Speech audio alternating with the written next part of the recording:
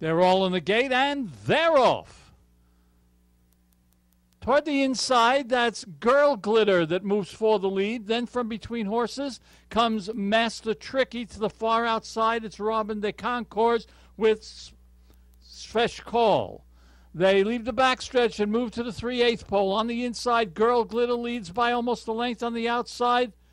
Point Me Home is second, then 3 lengths back to the inside. That's Primera de Ama. They move to the quarter pole now. With the lead, it's still Girl Glitter leading by a length. Moving on the outside to challenge for the lead comes Robin de Concorde. Then half length back toward the outside, it's Primera Una Dama. They come to the 8th pole. On the inside with the lead is still Girl Glitter by 2.